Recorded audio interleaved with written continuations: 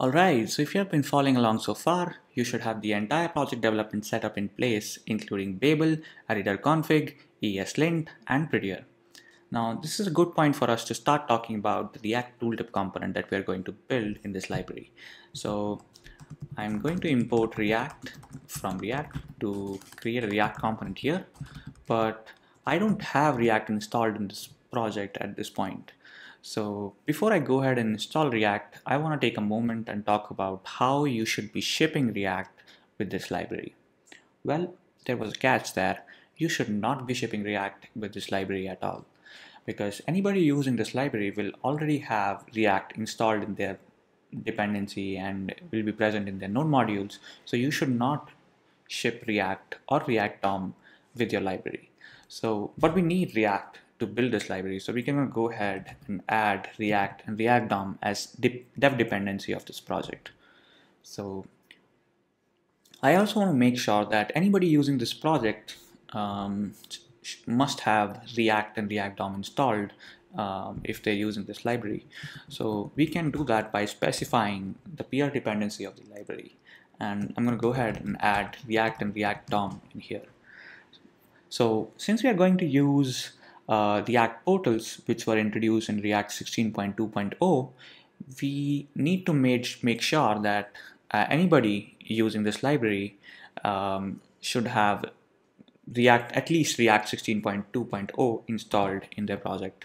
So I'm going to go ahead and add React 16.2.0 and above as the peer dependency, and same for React DOM. Now this will ensure that anybody who doesn't have this will see a warning while they run yarn or npm install in their terminal. So I'm going to go ahead and create a tooltip component. It will be a stateless component at this point because I'm just only going to return a header which says, "Hi, I am a tooltip." Alright, so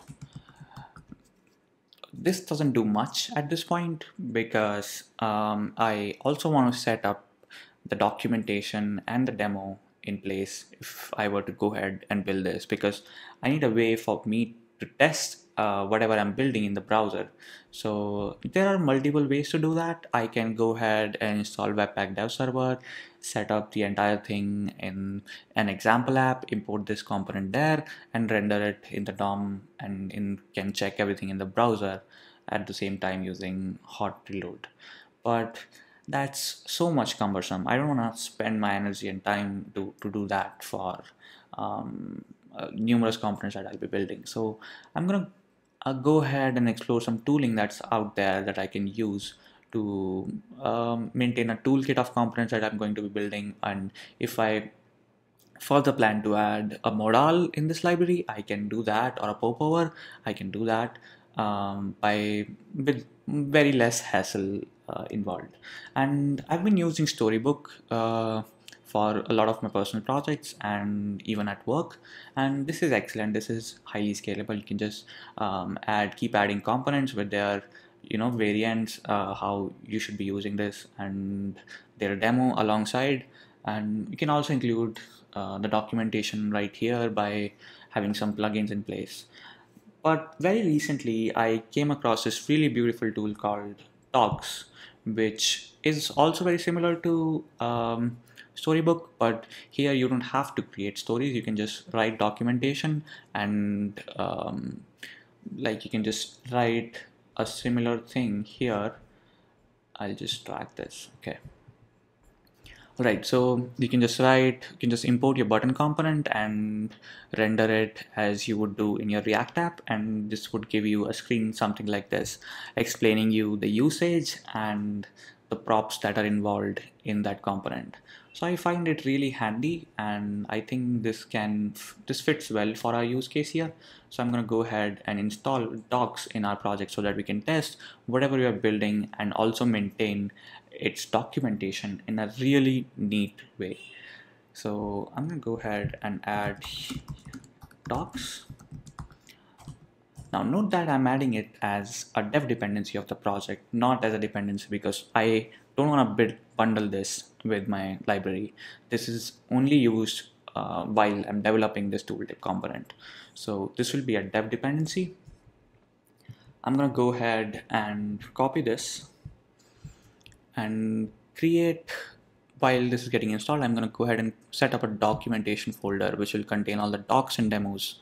Now I can add it in the SRC as well, but I want to keep things modular, so I'm going to go ahead and create a file called tooltip.mdx,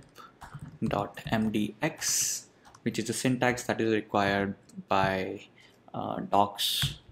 Alright, so I just copy pasted the demo component here, and if I have everything set up correctly, I should also see a similar UI for this component. But I don't have my component, so I'm just going to go ahead and modify it as per my needs. So I'm going to import tooltip from SRC. Yep, and I'm going to call it tooltip, and there won't be any documentation as such. I can write whatever I want, but I'm just simply going to render my tooltip component for now.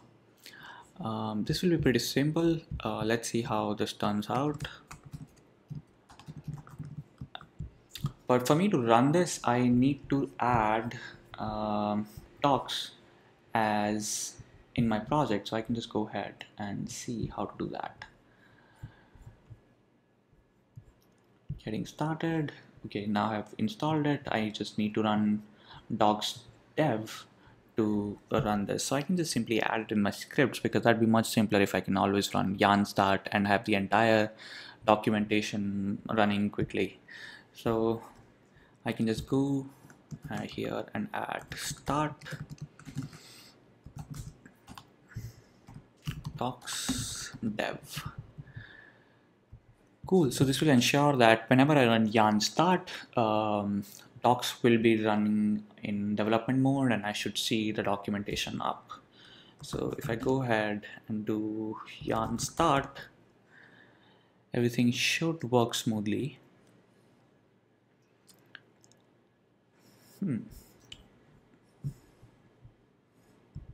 So I know that this will run on localhost 3000. Okay, so I think I messed up something.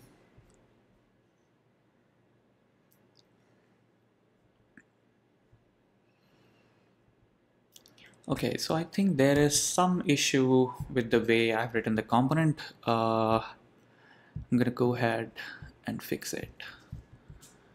Excellent. So let's call it const tooltip is equal to export default tooltip. Okay, so it's working. Excellent.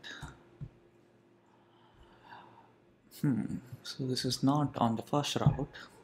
Alright, so you can see that I am able to render my tooltip component, which was hi, I'm a tooltip here. So this is pretty cool.